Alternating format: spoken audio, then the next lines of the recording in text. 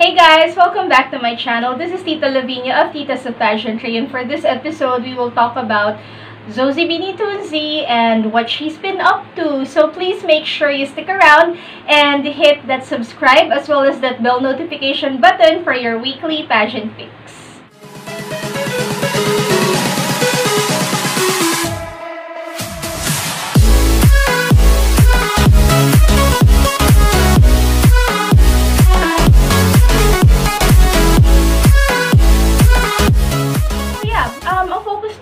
Episode na to is about Zozibini Tunzi na alam naman natin na nasa New York ngayon. Now, medyo mahirap kasing humanash about Zozi without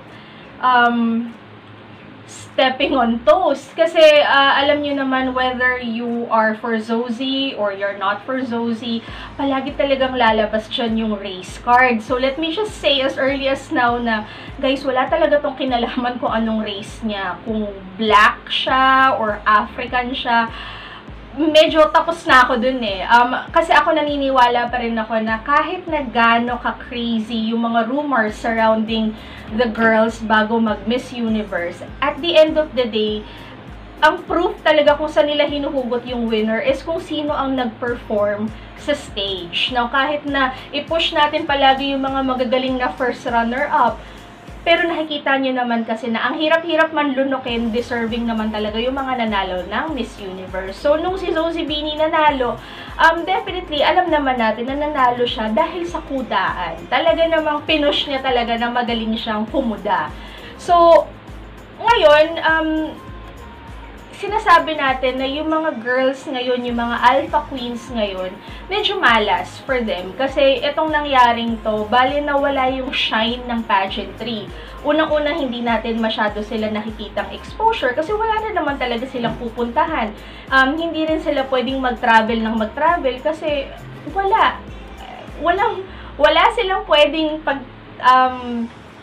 puntahan for charities or like events kasi tigil ang buong mundo ngayon. So, with Zozibini naman, in New York, gets ko naman, iba-iba naman din tayo ng coping mechanism. Yung iba naman, luto ng luto, iba TikTok ng TikTok, iba naman medyo nawiwili sa kaka-Zoom conference call. So, I think, yung nangyari naman kay Zozibini, wala siyang magawa. So, hindi niya rin pwedeng isulong yung mga causes na gusto niya kasi talagang nakatali yung mga kamay niya. Wala talaga siyang platform on doing so kung hindi itong virtual platform lang na to. So, malaki ang expectation sa kanya. And I think that's also because pinush kasi ng Miss Universe organization na pinapanalo namin tong girl na to kasi magaling siya magsalita. So, parang syempre nag-expect tayo because alam naman natin kung gaano kagaling si Kat. And alam naman natin na parang medyo tataas yung eyebrows natin kasi si Kat magaling na nga sa kudaan, pero nakikita mo yung very physical way niya in helping out. Yung talagang she would pull strings to like do something. Same with Pia as well. Na nakikita mo talaga na sa field, so siguro hindi mo rin masisisi dun sa mga critics ni Zozi na talagang i-push or bantayan lahat ng mga ginagawa niya. Well, technically, ako medyo hindi na rin ako nagbantay. Kasi whether I follow Miss Universe or not, makikita ko rin naman yung mga ginagawa nila eh. So, medyo nag-disappoint lang ako ng very slight hanggang sa nag-escalate na siya ng todo-todo. Kasi nakikita ko na very quiet pagdating sa social media platforms nila. And mind you guys, these people, they have millions of followers. So, kung hindi mo gagamitin yung platform na yun in cascading information, parang ang sayang lang. Now, dun muna tayo sa Miss Universe page. Kasi sa Miss Universe page, alam naman natin na napataas ng husto yung numbers ng page na yun. And kung titingnan mo yung Miss Universe page mismo, parang wala ka tuloy mahugot na infographics o kaya information about what's happening dito ngayon sa COVID na most importantly, nangyayari sa New York because alam naman natin na New York is the hardest hit city in the United States. So, sa mundo ng pageantry, medyo nagtataka na yung mga tao bakit wala kami masyadong naririnig na hanash galing dito sa mga sa Miss Universe organization. Now, hindi ko alam kung ito ay issue na ni Zozy o kaya naman sa naghahawak ng social media nila. Pero parang nakukulangan ako dun sa dapat sana nilang naging contribution when it comes to cascading information. So, I don't know if they are trying to make things lighter. I don't know also if they're trying to really not talk about it too much. I don't know kung medyo feeling nila masyadong political lang humanash on this global pandemic. Pero sobrang cricket sounds na parang sayang yung platform. So, syempre hindi lang natin pwede ibase doon. Now, I understand na hindi lahat ng ginagawa nitong mga personalities na to kailangan nakapaskil sa social media. But then again, bakit pa? Kung meron kayong ganyang following, bakit hindi nyo na lang ipaskill? And it's not about bragging, guys. It's more about, look, this is what we're doing. If you're interested, you can join us. If you're interested, you can actually contact us. Walang ganon. So, ang ginawa ko, just to be fair, punta naman ako dun sa page ni Zozibini, sa personal page niya. And I was also equally disappointed. Now, again, it doesn't matter if I'm disappointed or not. I'm just saying that as a fan, just like you, medyo nagtataka na rin ako. So, ano bang essence ng pagkapanalo mo? Kung ang ending is magpo-post ka ng mga selfies, magpo-post ka ng mga... Minsan, hindi ko na natiis. Talagang nag-comment na ako because it was a post about looking for a hairbrush or not finding a hairbrush and like who would you comb for. So parang ako, sayang naman. I mean, ang galing-galing mo eh. I mean, ganun ka ka-brilliant pagdating sa speech, pagdating sa passion mo in speaking. Tapos ang ending, naghahanap ka lang ng hairbrush. So sabi ko, hindi mo na ako gagawa ng content, mag-aantay mo na ako saglit. Aba, maya-maya, meron ng post na si Catriona naman ang i-guest nila. So, doon pa lang medyo off na sa akin. Now, what she has been doing naman, she has been trying to do her part. Meron silang mga series of like conference calls or like IG or Facebook live videos talking about other things na hindi lang related sa COVID. Now, early on, pinag-guest nila si Tamarind Green, which I really think was such a good move kasi unang-una, Tamarind is from South Africa and she is a doctor.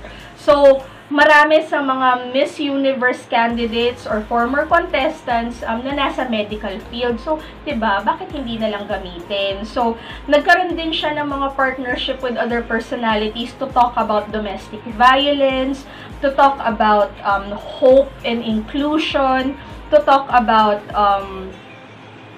gender-based violence. Now, these are all really relevant things. It's just that hindi to nakalusot sa mga netizens in thinking na, wait, hindi pa siya ganun ka-importante ngayon. Come on, let's talk about COVID. Let's talk about your experience. Let's talk about what's happening in New York.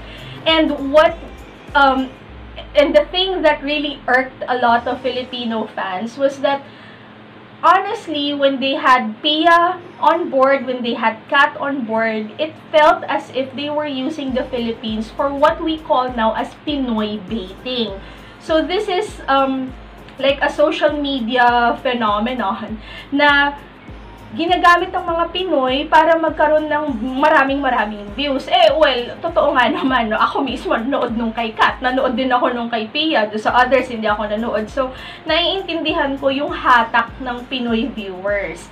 Yun nga lang, nang hinayang ako na parang kailangan pa talaga kumuha sila ng Pinoy na magsasalita para sa kanila, para tumaas yung numbers nila. So, sana naman, evil lang ako at sana naman hindi totoo yun. Pero, yun nga, I honestly feel na talagang kung gusto sana ni Zozy na mas maging relevant yung reign niya, sana talagang mas may mga pinush pa siya. Alam ko, hindi niya masyadong magawa tong mga bagay na to. Kasi nung minsan kong nakausap din si Kat noon, naalala mo noon, ang issue natin kay Kat is hindi siya nakakapag-travel, hindi siya binibigyan ng opportunities to travel. And that was really because enterprising ang Miss Universe organization. Nag-focus sila sa Philippine market. Ang Philippine market palang buhay na ang organization. So, instead na mag-travel siya sa iba-ibang parte ng mundo, bakit hindi na lang siya pumirmi sa Pilipinas at mag-sign ng mga kontrata sa mga endorsements niya? Unfortunately, hindi ganun yung setup kay Zozibini. Kasi even yung even yung O-Skin, yung mga sponsors ng Miss Universe, medyo hindi rin talaga akma dun sa image na pinoproject niya, or hindi rin talaga siya magamit. Well, yun yung harsh reality. So, ang nangyayari rin kay Zozy, siguro nagtatry din siyang kausapin yung mga nasa MUO to find ways on how she can help, on how she can do more, but as of this time, talagang nakakahon siya, na nandun lang siya sa apartment at talagang virtual interaction lang through IG Live or Facebook Live. So, madaling humanash kung anong mga kulang na dapat nilang gawin. But I also think na it's because nagawa kasi ng ibang mga reyna katulad ni Kat at Pia. So, wala talagang rason na hindi nila magawa. Kasi yan na rin lang naman yung direction na pinupush ng Miss Universe ngayon, na maging relevant yung mga queens nila, na hindi lang basta gandahan lang. So, 'di ba? Sayang naman. So, siguro ang ine-expect ko kay Zozy, yung talagang mas makitaan ko siya pa ng pagpupursige, lalo na pagdating sa mga fundraising drives, kahit virtual yan, o kaya naman magbigay ng information, at saka yung wag na siguro masyadong i-sugarcoat or i-filter kung ano yung sitwasyon nila doon, because the last time, you know, medyo contrived yung parang happy interaction niya with Chelsea Christ, Miss USA, na medyo nabash pa sila because they were raving about toilet paper. So, siguro this time around, they have to be more serious in really cascading information kung ano ba talaga yung reality ng COVID and reality ng COVID sa beauty pageants. Kasi at the end of the day, Miss Universe yan. Lahat ng mga gagawin nila nakabase sa Miss Universe bilang pinakamataas sa mundo ng beauty pageants. So, if you have any issues, or maybe if you have suggestions, or if you agree with me, or if you don't agree with me on the observation on what Zozy has been doing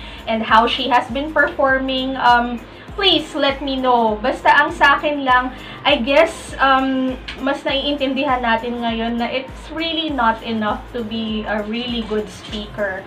Kailangan medyo charismatic ka sa tao. Kailangan may lapit ka sa tao. Now, of course, there will be people who will be supporting her. I definitely understand that, the same way na sinuportahan natin yung mga reyna natin. Pero, yung initiative, kailangan mag-come across yan eh. Kailangan makagawa siguro siya ng paraan na to look into the situation of other countries and to really put it out there. So, sayang naman ang platform. Yun lang naman yun. So, guys, I will see you sa part 2 ng ating Carnival Queens. So, maraming salamat. And yeah, if you have any comments or suggestions, huwag lang muna yung pag-aayos ng set. Wala pa tayo dyan. Darating tayo dyan. Maraming salamat and good night. Mag-ingat kayong lahat.